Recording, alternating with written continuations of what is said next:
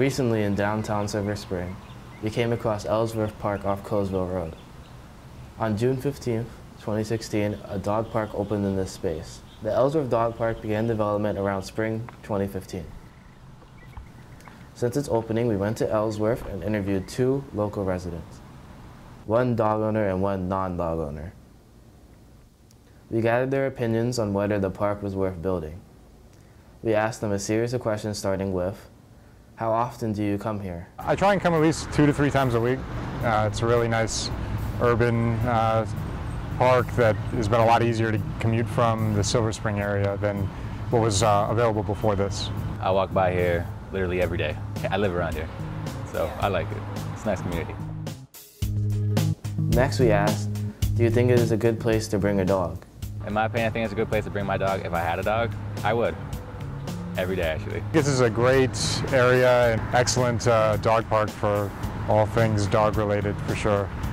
It's a really nice spot and really convenient for coming in after work rather than having to commute another 20 or 30 minutes to one of the pre-existing dog parks before this was established. We then remembered reading the cost of the renovation when we asked them what they thought.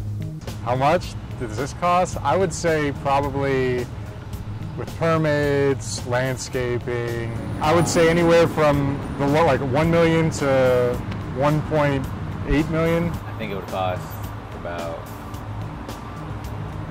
give or take 5K, no more than that. Shouldn't be much, but I mean they tear down the whole place to redo it, so I don't know, might be more than that. After that, we revealed the true cost of the renovation.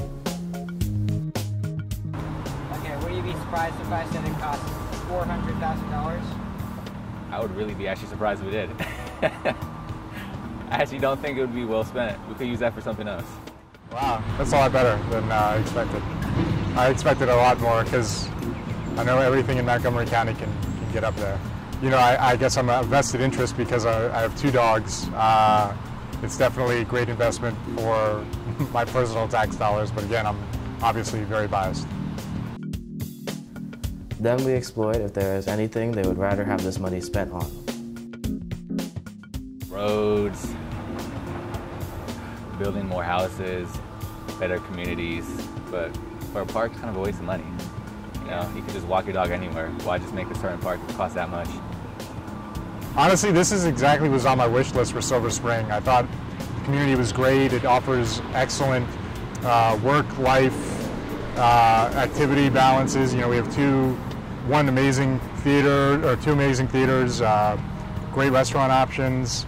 I think what it was missing was a dog park for dog owners, so we didn't have to commute out to Wheaton or, I guess, Cabin John. So for me, it was perfect.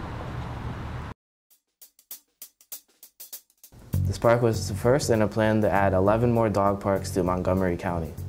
This may cost millions of dollars, but whether you like it or not, the Ellsworth Dog Park is here to stay.